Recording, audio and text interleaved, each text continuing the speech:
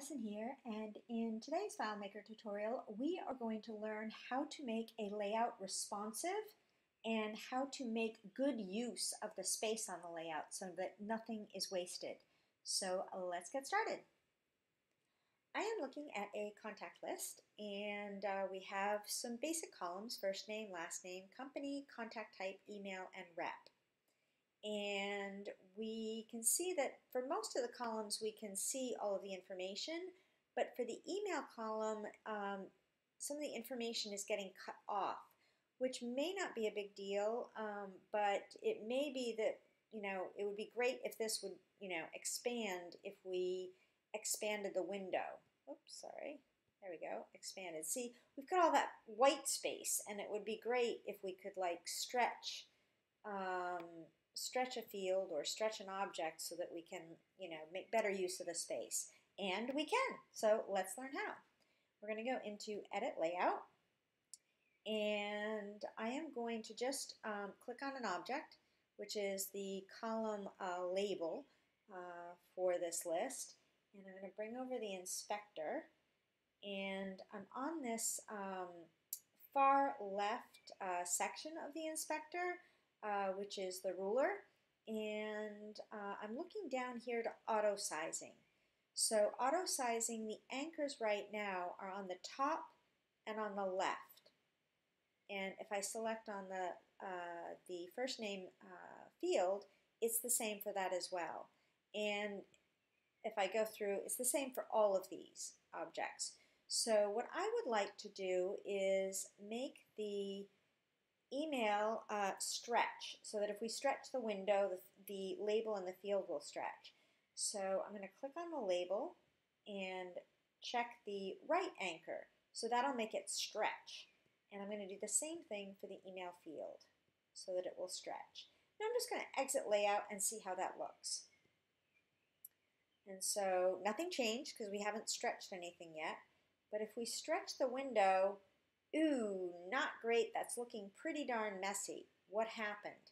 So let's go back into Edit Layout and realize that for the rep, we said stay left.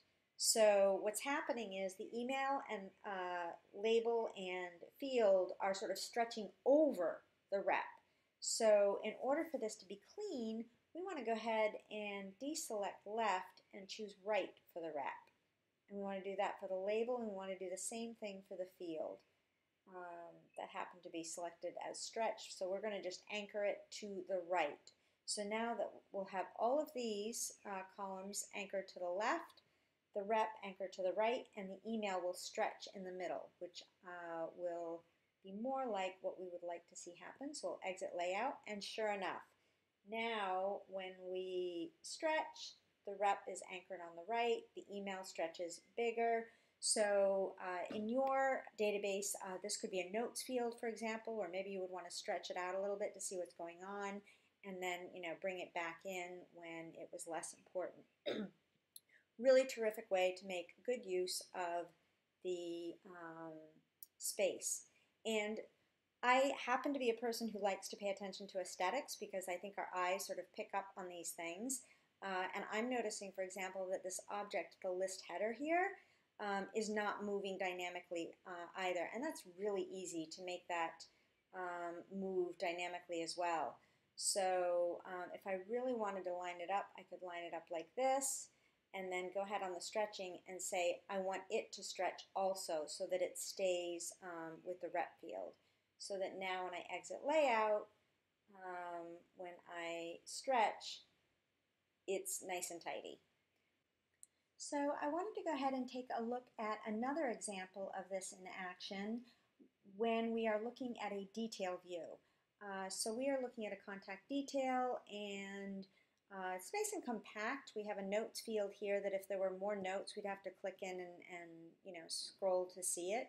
And we've got all of this empty space here, so it would be great if we could see more of the web viewer here. And if you would like to know how to include a web viewer in your FileMaker record directly, I'll put a card that you can click on in the upper right hand corner and include a link in the description so that you can learn how to do that. But now that we have it in place, it would be wonderful if when we stretched, it would get bigger. Right now, it just stays there, and so we have all of this wasted space, right? So let's learn how to apply the techniques we just learned to this type of a situation. We'll go into Edit Layout, and the first thing I'll do is click on these two regions, these sort of section regions, and I want them to go down to the bottom. And then I'm going to do the same thing for this third region, and I want it to go down to the bottom, but I want it also to go stretch over to the right and fill up the screen to the right as much as possible if we stretch. So now let's just take a look at that. So we exit Layout, and now when we stretch, our sections move. So that's already an improvement, and you know me, I'm noticing that the header is not moving, so we can tidy that up too. We'll just give this a little quick stretch. There we go. And the other thing that we want to stretch also, of course, is the web viewer itself, because no sense in having the section stretch if the web viewer doesn't. And in the notes section, I want it to stretch also to the bottom. Same thing. I want the field data to extend. So I'm going to go ahead and exit Layout, and tricked, we got tricked, because I also have to stretch the tab because I have a tab section here. So I'm going to go ahead and stretch that down and stretch it over to the right as well, so it'll fill up the space, and exit Layout, and there we go. There's our big